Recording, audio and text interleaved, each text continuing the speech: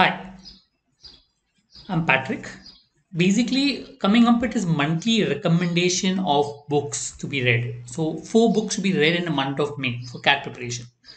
So, we started a couple of months back where we recommended four books in the month of March, four books in the month of April, and four books in the month of May. So, basic idea of recommending these particular books is, to give you exposure to different kind of books which are there. So, all the four books will be from different genres. You can pick up one which you're comfortable and maybe follow it, or you can read all the four books, check out which you're comfortable with it, and create a habit of reading.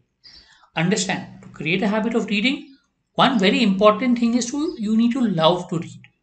And the way to love reading is to find out which type of books you enjoy more, and that's how you can build up your reading.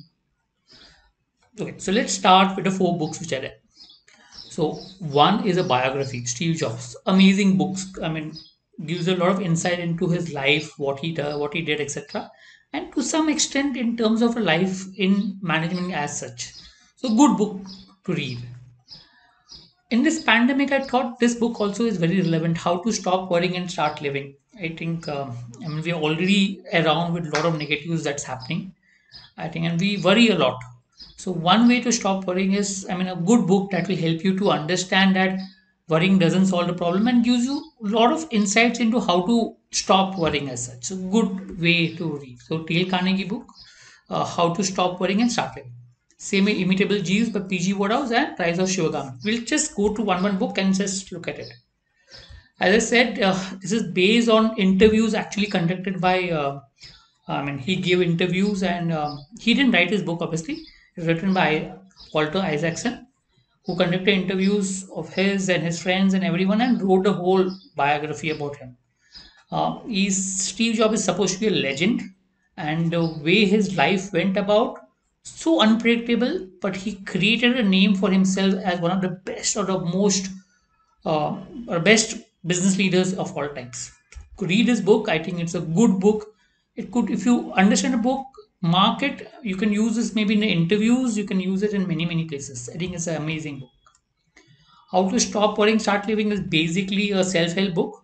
Okay, it basically offers a set of practical formulas that will help you to, stop your worrying habit and maybe put yourself into more productive use. So if you are a fan of self-help books, I think it's a good book to read. Go ahead, read a book.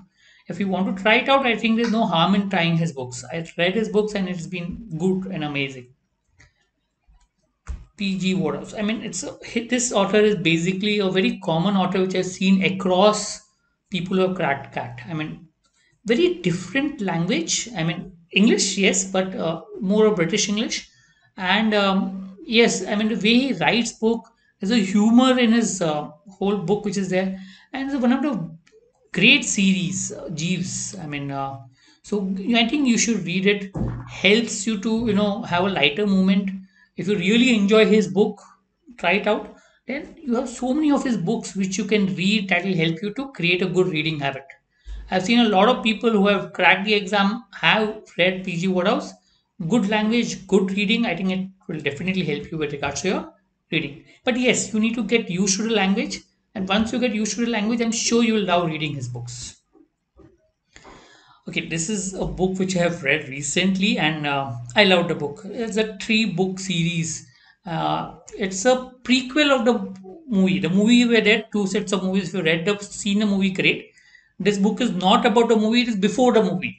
Okay, how did Shivagami die? So before the movie, good book. Three books, can read it if you are a light reader. I think this should help it. I'm not saying the short books. A book is long enough, but it's a good reading to start with. So if you like Indian authors and if you like reading them, I think this is a good book to start your reading with. I hope it helps. So these are different kind of books, four different books, four different genres. You can see what you're comfortable with and then try reading it. So I've read almost all of these books and I'm sure I loved these books. If you feel that you loved the books, do comment on it and let us know. If you feel there are other books which are good and you feel they are to be read, please do mention the comment boxes so that we can include in the future reading list. I hope this helps. Thank you.